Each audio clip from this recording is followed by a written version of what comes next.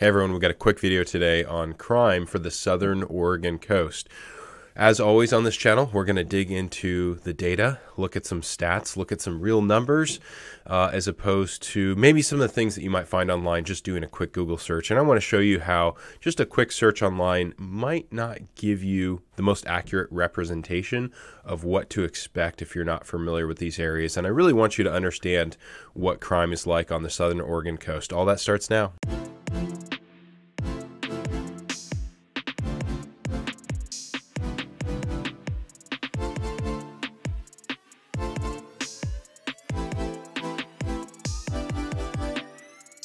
Hey everyone, welcome back to the channel. Living on the Oregon coast, Seth Marchant, licensed broker in the state of Oregon. I'll be your host today.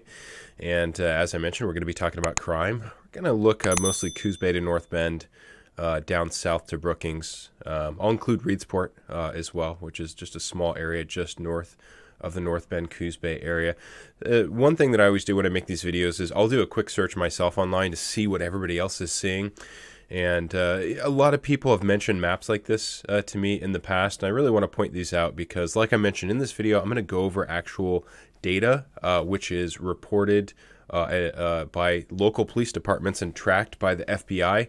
I know when you do a search for something such as crime in a particular area, in this case Coos Bay, oftentimes websites like these, like crimegrade.org, come up, or city data comes up. Niche.com tends to come up a lot.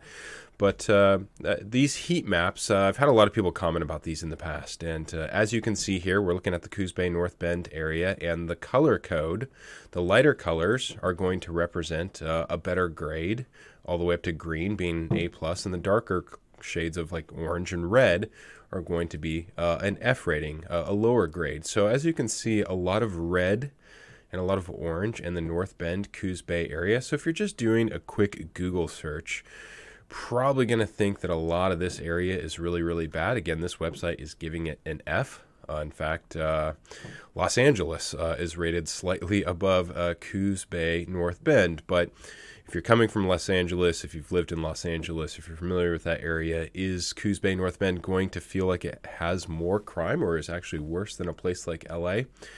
Probably not. So let's dig into the numbers.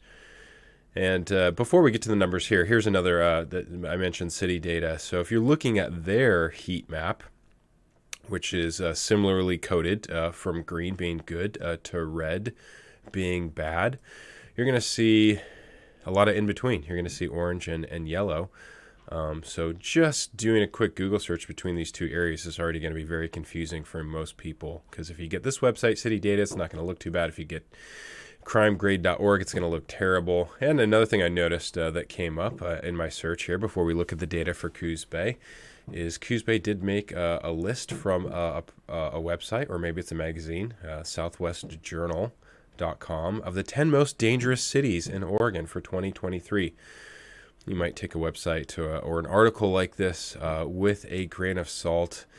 As you can see, if you're watching, if you're not just listening, if you're watching this, the graphic associated with this headline says, "Where to take your pooch in Beantown." And then it says, "Best dog parks of Boston." So again, probably not taking this article too serious. Bonus points if you recognize this little town.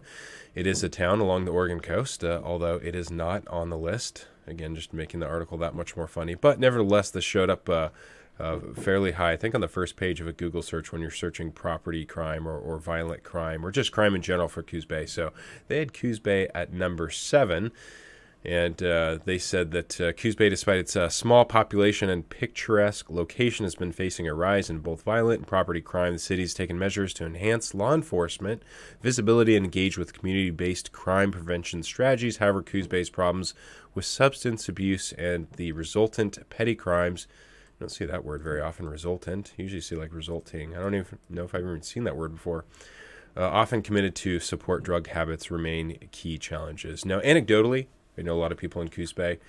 The drug problem is a real thing, specifically methamphetamines.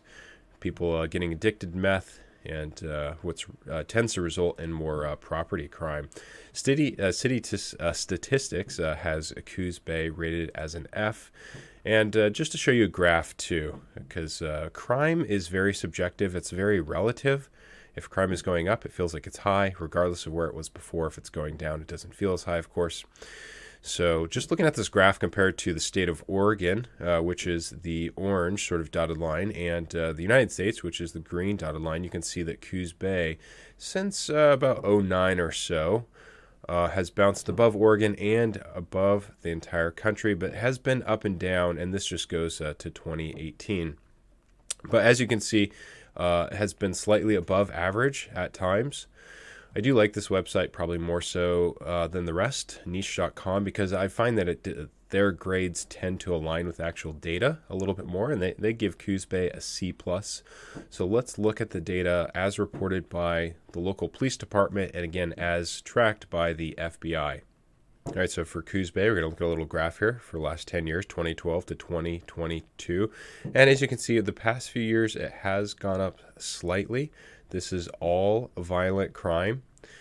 For 2022, there were 94 violent crime incidents and 103 offenses reported by the Coos Bay Police Department. There's about 16,000 people or so, roughly, in Coos Bay.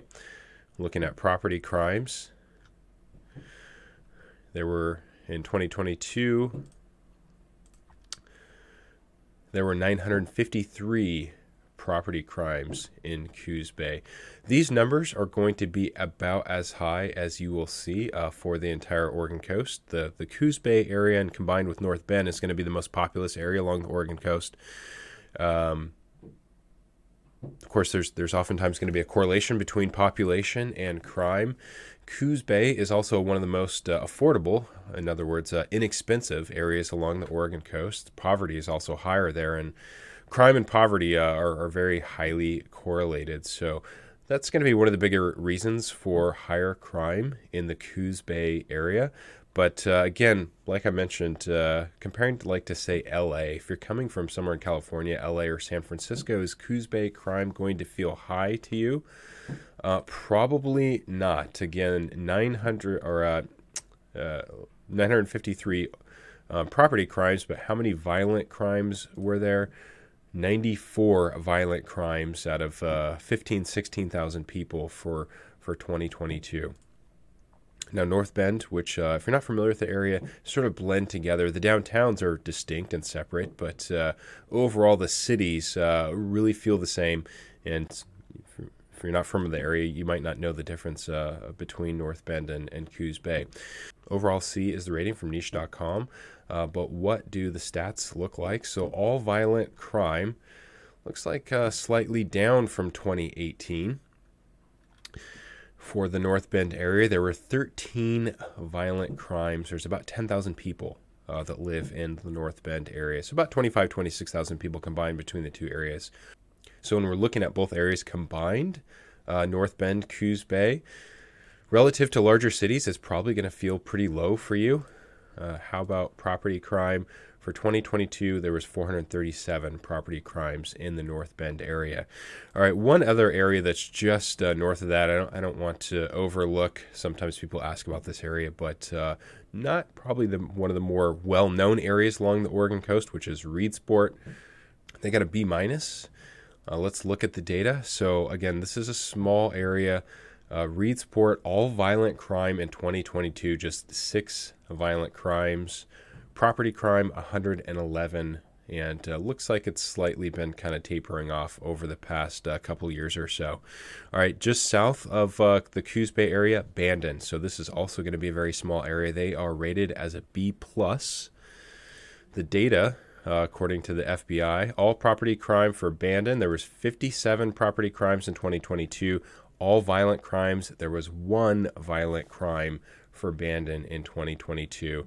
And again, just kind of looking at the graph here, looks like you had a little bit of an uptick around 2019, 2020.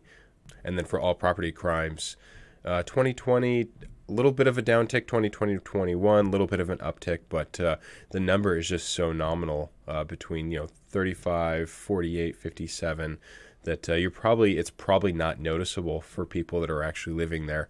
So like I mentioned, doing some Google searches for these things. If you do a Google search, for example, for Bandon. So Bandon, again, Just one violent crime, 57 property crime, 57 crimes reported in 2022. So the people that live there and the people that are familiar with the area are probably going to tell you that crime is very, very low. Some might tell you it almost feels non-existent. But if you just do a quick Google search, what's Google going to tell us? It's going to say that Bandon has overall crime rate of 12 crimes per 1,000 residents, making the crime rate here near the average for all cities and towns across America. So according to just doing a Google search, which gives us an answer from neighborhoodscout.com, crime is about average in Bandon. Remember that, because we're gonna contrast that with another town here in just a moment. Just south of Bandon, you'll get Port Orford. They don't have enough data for them to actually give a rating at niche.com. According to the FBI, all violent crimes, no violent crimes reported. How about all property crimes for Port Orford? Looks like we're just going back to 2018, and just 3 reported in 2018. You can see if we go back to 2012, it's just been going down every year, but the data is just so minimal that there's not even anything to look at there. So going to be very similar in Port Orford as it is Bandon. And then Gold Beach, just to the south of Port Orford, also not quite enough for a rating. Let's look at the data. This also is just going to go to 2018. 0 violent crimes in 2022. All property crime. And I think that's just because we don't have any data. So 2018 is going to be the most recent. 4 violent crimes. Property crime, real quick. Take a look at that number. 49. Gold Beach, small town. There's maybe 3,000, 3,500 people, something like that in that town. And then just south of that is probably better known Brookings.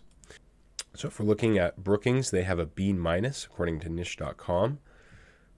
For 2022, there were 19 violent crimes. There's about 6,000 people that live in Brookings. How about property crime? 121 property crimes in 2022. Not really trending too much up or down, but I mentioned a Google search just a moment ago in relation to Bandon. So if I ask Google, what does Brookings, Oregon crime look like? It says the crime rate in Brookings is considerably higher than the national average across all communities in America, from the largest to the smallest. Although at 13 crimes per 1,000 residents, it is not among the communities with the very highest crime rate. So they're saying it's not the highest, but it is above average at 13 crimes per 1,000 people. Compare that again to Bandon. It said that 12 crimes per 1,000 people was average. So again, if you're just asking Google, and the answer that you're going to get from neighborhoodscout.com is that the crime rate is considerably higher than the national average in Brookings. But if we actually look at the data, if we look at the actual numbers, 19 violent crimes out of about 6,000 people or so. I don't know anybody in Brookings or that knows Brookings that would probably say or guess that crime is higher than the national average. So that's why it's important to just to actually look at the data, because if you're just Google searching these things, the answers you're going to get are going to vary dramatically and probably not give you the real good sense as to actually how things are on the ground. So like I mentioned, crime is very relevant and subjective. If you're coming from a major city, a place like Coos Bay is probably going to feel like there's less crime. If you're coming from a really small town that isn't used to any crime, might feel like there's a little bit more crime. Overall, though, the Oregon coast, crime is very, very, very low. To a lot of people, it feels non-existent. In our previous video, I think this is probably the area that had the highest numbers. Again, but knowing people that live there and people that travel there, you just don't hear the complaints about the crime. The complaints you hear about for crime the most along the Oregon coast are people that have lived there their whole lives, people that have lived there for decades, people that are used to virtually no crime, and they see a little bit of uptick in crime, and it feels like crime is higher.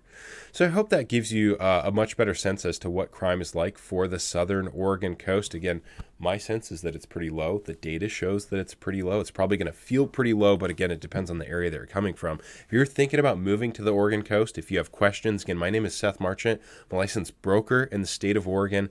I've helped a lot of people people relocate and retire along the Oregon coast from Astoria to Brookings. If you're one of those people that has questions, if you're thinking about taking the next steps, you can call, text, email. You can find all of our contact information below in the description, or if you're watching from TV, you can hit that QR code. It'll take you straight to our website where you can find all of our contact information. And if you want to see more videos about what it's like to live along the Oregon coast, we have over 100 videos. Most of them are videos showing you about the area, showing you the neighborhoods, drone footage, driving footage, talking about the pros and cons of the area. So you're really going to get a sense for what it's like to live along the Oregon coast on our channel. So make sure and subscribe if you want to see more videos like that. Give me a thumbs up if this video helped you. Feel free to comment. We'll respond back. And until next time, take care, everyone.